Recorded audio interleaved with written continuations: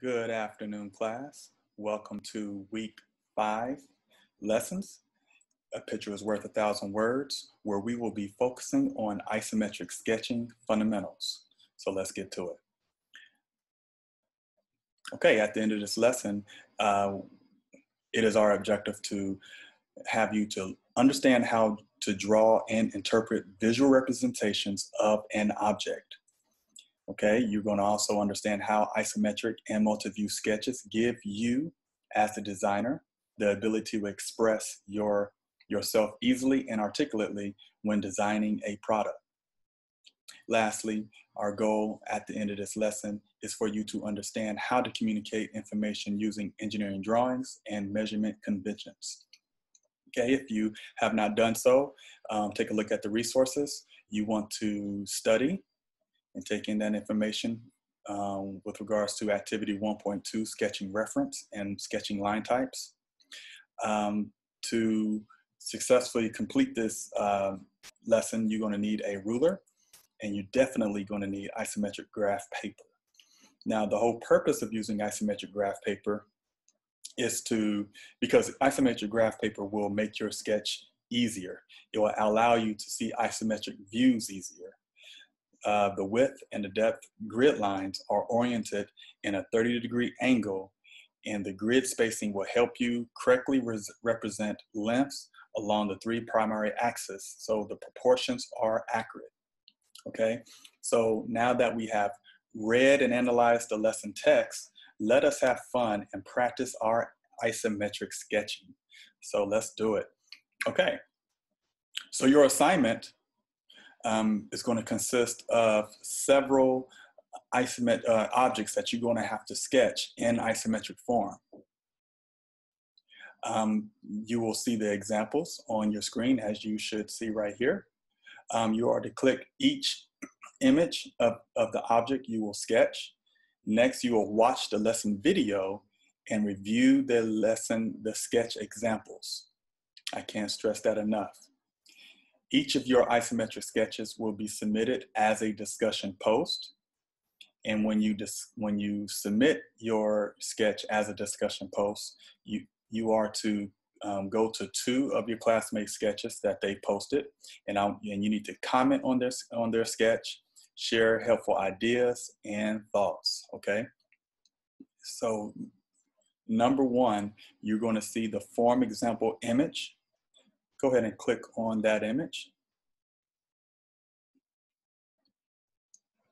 And once you click on that image, it's going to bring you to the discussion post, isometric sketching, form example image 1. Okay.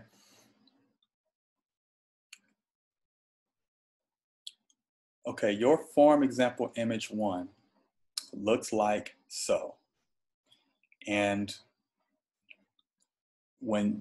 before you start sketching, you want to analyze and determine the overall width, depth, and the height or the length of the object. So with regards to the example on my screen, you will see that this object has a depth of 11 spaces.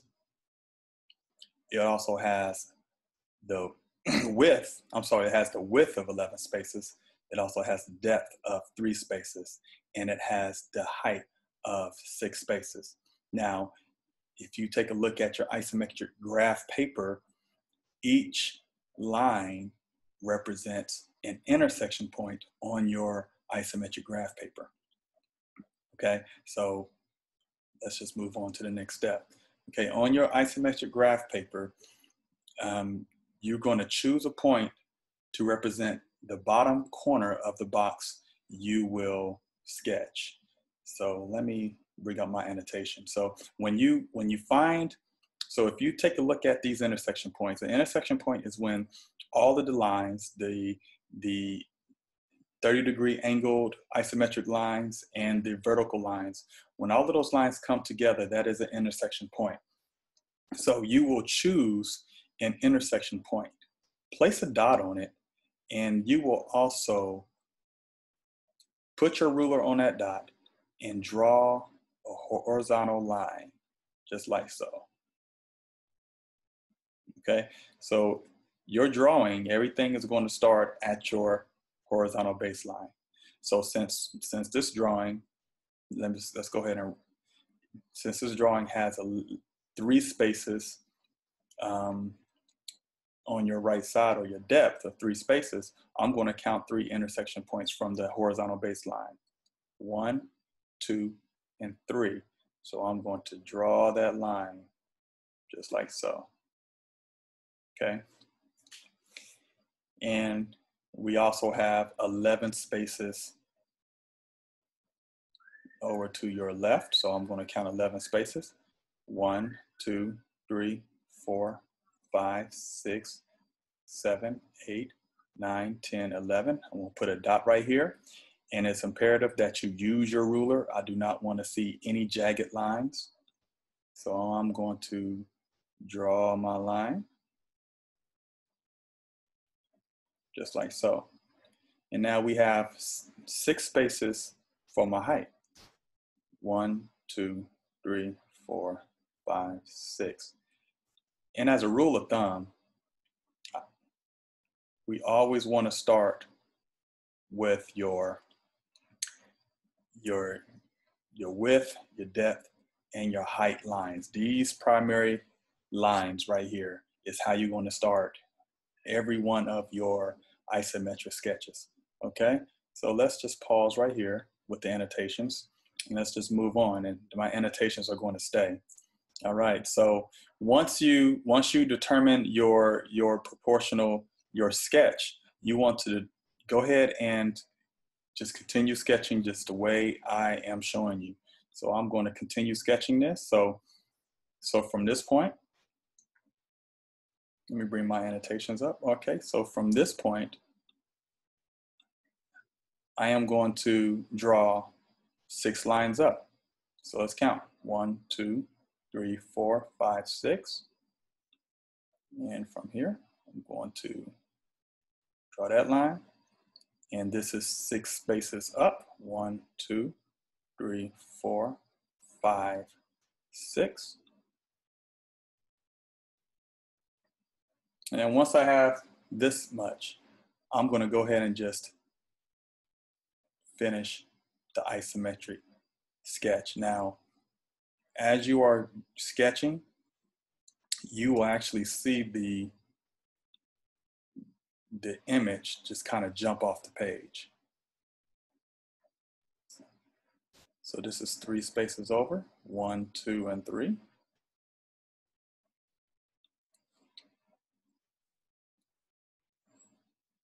And we're just going to go ahead and fill this line in right here.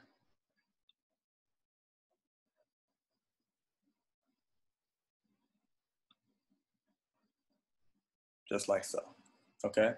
So see how I started with my horizontal baseline, and I determined the dimensions of our isometric rectangle.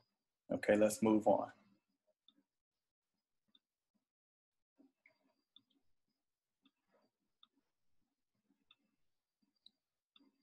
Okay, so we have filled in our isometric sketch of our square thus far. And now, once we have done this much, you're going to always reference the object you're drawing, and you're going to jump back, okay? So right here, you just notice that there's 3 spaces up, 1, 2, 3.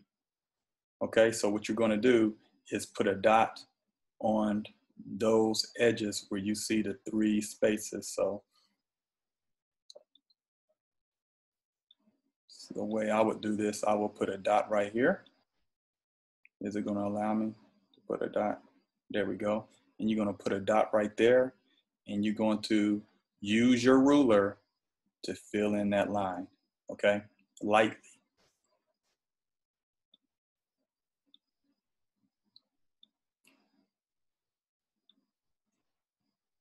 And then you're going to also reference back to the image, and you're going to add construction lines to represent additional corners of your form, okay?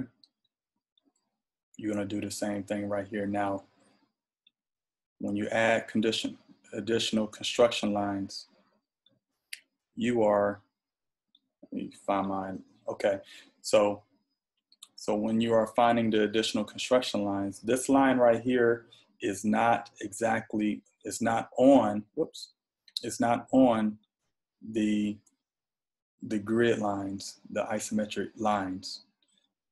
All right, so, but you just need to use your ruler and draw a straight line from point A to point B. Just like so. Okay. Okay, and then after you're going to continue filling in the construction lines. Now, once you have filled in all the construction lines, you're going to trace over your construction lines with heavy object lines to identify the edges of the object. And you're going to repeat that process until your object is all complete. Okay? So when you are finished with your sketch, make sure you shade the faces that receive the less amount of light. Okay? One way you can do that is use the hatch mark in parallel lines. But you can do it any kind of way. Just make sure you shade it in and take pride in your work. Okay. Now take a look how we use the isometric square as a guide to draw our sketch proportion. Okay. And now once we have our isometric square, that's where you're going to sketch your image with inside that. So if you are going to sketch a tennis shoe, okay, you're going to draw an isometric square of the dimensions of your shoe. Of course, you can scale it down. And then after you do that, you can go ahead and sketch all three proportional sides within that square. Okay,